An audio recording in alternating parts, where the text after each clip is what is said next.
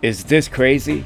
I mean, by all means, keep commenting. Do whatever makes you feel better about yourself, right? But you guys got a lot of balls to try to say that we're the ones that are angry. You're straight up stalking.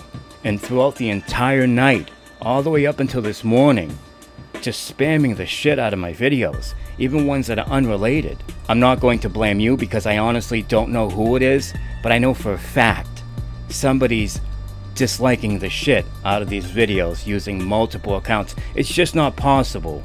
My tiny ass channel, within seconds of uploading, gets smashed with 15 dislikes. I try to keep it fair. The likes are off nowadays by default if you haven't noticed. I put them on, so if you think the video sucks, you have a way to send me and everyone else a message. I believe in that system, and I think it's nonsense that that system has changed. We have to deal with a lot more clickbait and bullshit because of it. I've made plenty of shitty videos in the past. I know what's natural, okay? And to get hit with so many dislikes within a minute of uploading a video, and you know what the fucked up part is?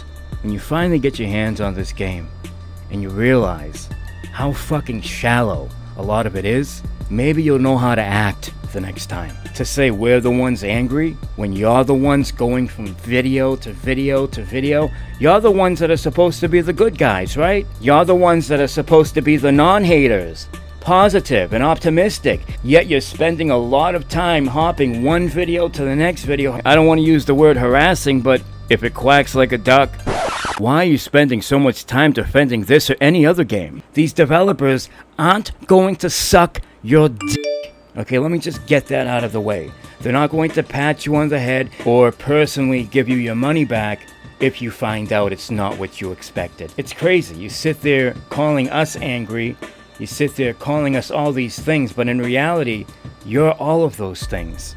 And having a different opinion on a video game shouldn't constitute like an us versus them thing. But everything is nowadays, because we have a lot more followers than leaders. I don't blame you totally. I understand that's partly because of the climate we live in today. Politicians, activists that are often just as dirty as the people that they're fighting against. And guess what?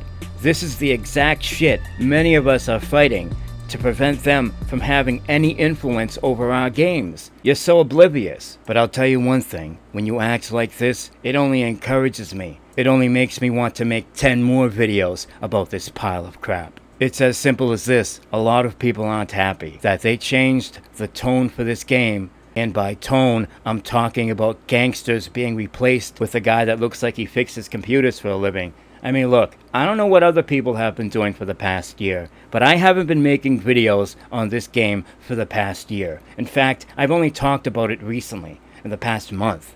I can see how beating a dead horse for an entire year might get old, but don't assume that everyone's doing that. I swear, I was done. Unless I got a copy to review, I wasn't going to make another single video about this game. When you act a certain way or deploy certain tactics, you might get some people to run the other way. I charge straight towards it, so, and if that's what you want, just keep doing what you're doing. Insulting my deceased mother over a video game? I'd hate to go to a school within a 100-mile radius of you, that's all I'm saying.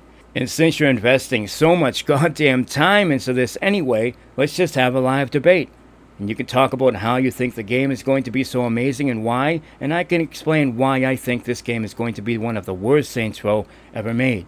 But I'm not convinced it's going to review that way, because if you haven't noticed, most of the mainstream gaming media is extremely progressive, and if you happen to be a development team that's also extremely progressive, who share the same ideology, well, guess what?